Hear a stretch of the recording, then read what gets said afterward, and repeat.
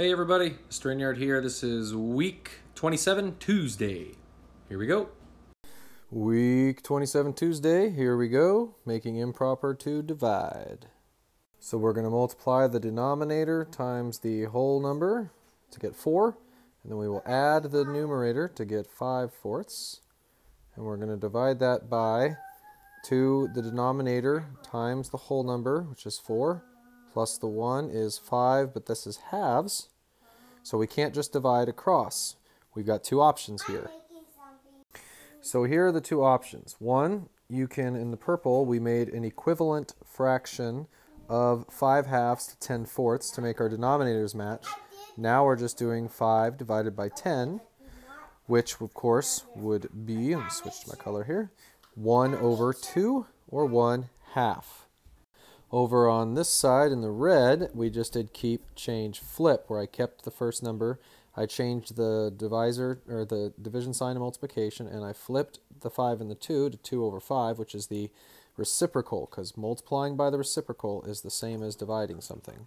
So that one would give us 10/20, which is also 1/2. So, no matter what, we're going to get the answer 1/2 right there. So we'll make these improper. 3 is the denominator of 2 1/3 times 2 wholes, which will give us 6/3, plus our 1/3 gives us 7/3. And then 4, our denominator, times our 1 whole gives us 4/4, plus 1/4 is 5/4. And we notice that our denominators do not match.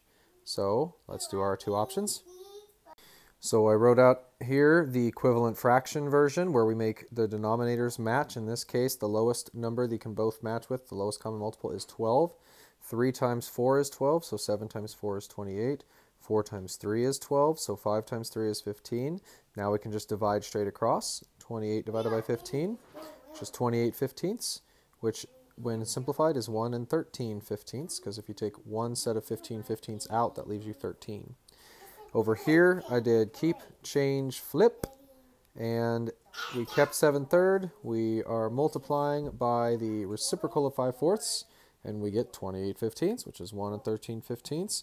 So no matter what, our answer is 1 13/15. So I'll just take you through both of these. A or B, we're looking for a median or a middle number of 17. They're already in order from least to greatest, so we're just going to start crossing off. Here's 3, there's 3, here's 2, here's 2. Let's do 3 more. 1, 2, 3, and then let's do 2 and 2. It looks like it's going to be A. Let's go ahead and figure out B just for fun. Let's take out these 5, and that's 1, 2, 3, 4, 5. 6, 7, 6, 7. Let's do 2 and 2, and then let's do 1 and 1, and that leaves us 18. So it is plot A. Number 4, finding the median. Step 1 is, Step 1 here would be to reorder these numbers from least to greatest. Now I'm just going to start canceling out to the middle. Keep it simple. If you hear my kids, those are my kids.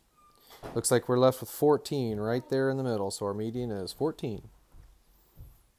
For number 5, it's just 32% of 16. So our total is 16, and we're going to break it into smaller portions and find out what 32% or 0.32, 32 hundredths is. So there's more than one way to do it, but since it's of means multiply, this is the easiest.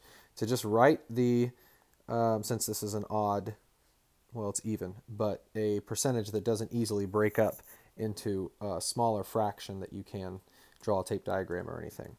So you just take the 32% and write it as a decimal, which of course is to divide it by 100, making it 32 hundredths or 0.32.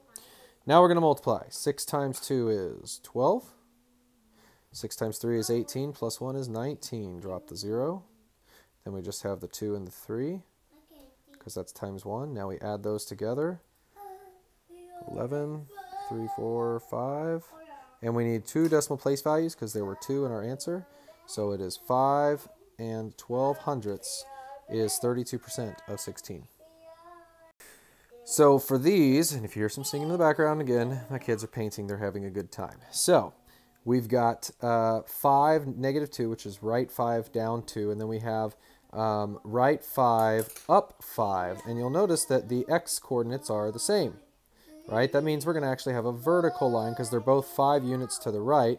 One's going to be down at negative 2, one's going to be up at 5, so we can really just find the distance between, if we had a number line here, negative 2 and 5. So 1, 2 would make 0, and then 1, 2, 3, 4, and 5.